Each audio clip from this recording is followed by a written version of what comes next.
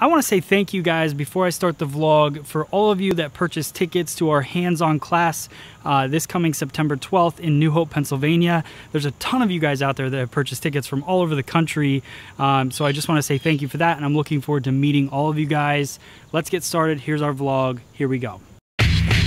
7, 6, 5, 4, 3, 2, 1.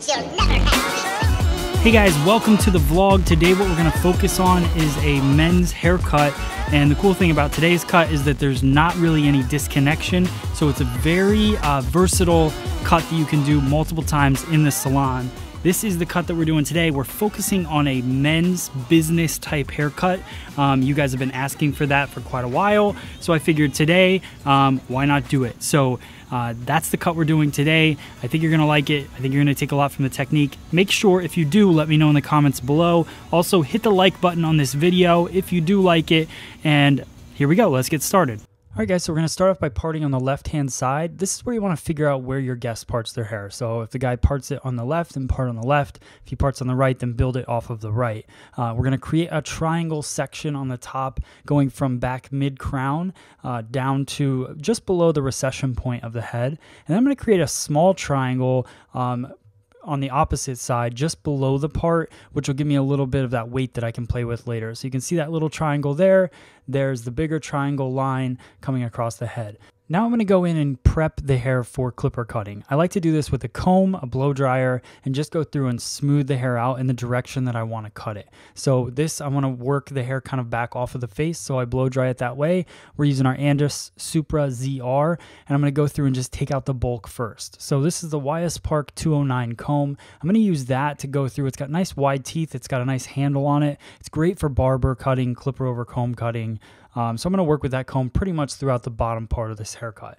So again, like I said, we're going through just cutting the bulk out. The reason I'm doing that is because it just makes it easier when I go through and do my clipper cutting later with a guard, so I'm not working with as much hair. So we're going to use our foreguard, and I'm going to use the blade completely open. Open means at the widest point, and then closed would be the shortest point on the clipper. So I'm going to go through, I'm going to do a scooping motion. You can see that I follow the head shape a little bit, and then I allow the curve of the head to kind of be where I pull that clipper out. What that's going to do is give me more of a graduated feel, give me a little extra length around the corner, around the parietal ridge area, and it starts to build that weight line. Now you want to decide how much of a weight line you want to have based on what type of cut you're going for with your guy.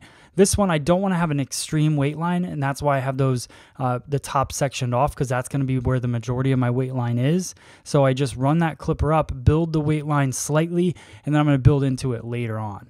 So watch the clipper as it goes up, and this is the angle I'm going to show you with the comb that I'm taking with the clipper. So I go up into the hair, and then I ride that crown out. What that's going to do is give me extra weight in the back, which I'm going to cut later on in the cut to kind of blend it in. But I like having that little bit of extra weight in the back. It gives me a nice shape on my men's cuts. So just a nice little tip there for you guys. Now I'm going to work the opposite side. What I would normally do is ask my guest or the guy in my chair, does he like that length before I move on to the opposite side? Just make sure that I don't have to do the haircut twice at the very end.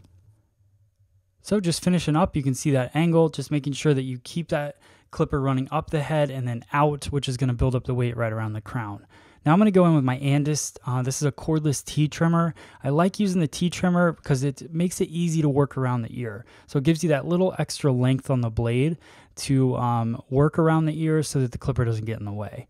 So we're just going to go through and fine tune. The reason this is a businessman's haircut is because it's not too tight to the head. You could have it that way if you wanted to. You could take this a little bit tighter, but I like just having a more lived in look. Same reason I'm going to go around the bottom here and kind of round off the edges. I want to follow the hairline. So I'm not trying to create too much of a square look in the back. This is again a way that you could customize the haircut to fit your guy. Maybe he likes it more square in the back, but I like to just kind of round off those edges, make a real nice natural hairline.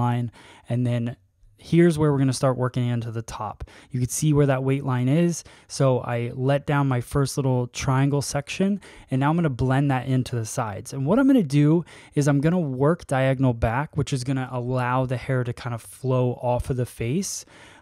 but I'm going to work straight out from the head. And then as I work up more towards the parietal ridge, I start to drop my elevation. What that's going to do, we all know, is build up that weight line and allow the hair. So using that diagonal back parting and then low elevation gives me a weight line that flows back along the head shape. So one thing I really want you guys to focus on is allowing the head shape to create your weight for you, or just being aware of the head shape and what it's doing and how much weight it's creating.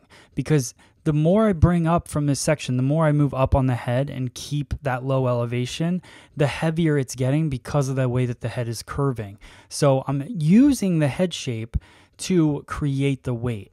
Now, if they had a really thick density hair, then as I worked up the head, I would probably want to do a higher elevation because my weight would be too heavy in the haircut. So you got to be aware of how much density the guest has and the head shape as you're cutting.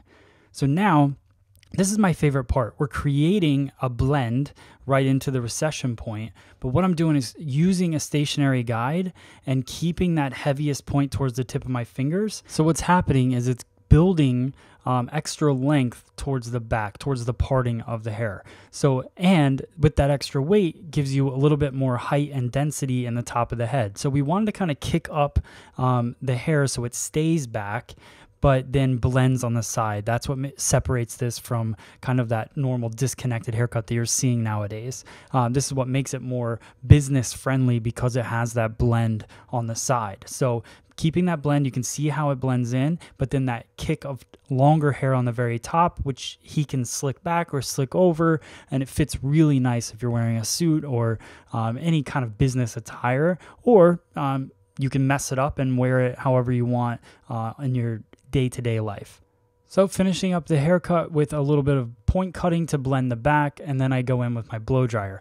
Now, a lot of guys don't use a blow dryer, but I'm telling you now, if you're not a hairdresser and you're watching this, trying to get ideas for your next haircut at the salon or the barber shop, blow drying is the key to creating your style. If you want to have a style that stays all day, you have to use the heat from the blow dryer to get it the shape that you want. So you push the hair in the direction that you want it to go, and then you use the product just to hold it there. So you could see I haven't put any product in this mannequin's hair yet, but I've used the heat. Now I'm going in with my Bricato Carve, which is one of my favorite products. It's a texture cream, or texture icing they call it, and I just use a fingertip of that.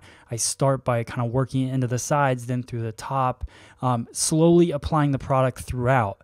But just make sure, if you're a hairdresser watching this, which you probably are, make sure you coach your guys on this, because this is something that a lot of guys are afraid of a blow dryer, but it really does make a style count. And those of you that are looking to get good Instagram photos and things like that, blow drying it exactly where you want it, then applying the product is the key to getting that good picture. The finishing touches are what it's all about, and those little details. I use the Bricato Maximum Hold Hairspray to get my final look in there and to hold it all day. And that is the haircut. Hope you guys enjoy it. Let me know what you think. All right, guys, if you like this video, then run on over to fsesocial.com. That is our social media website and app. So you can sign up and let me know in the app how much you like the video. Also, let me know in the comments below. And if you made it this far, I always love hearing that. So thank you guys so much for watching. I'll see you guys on the next video.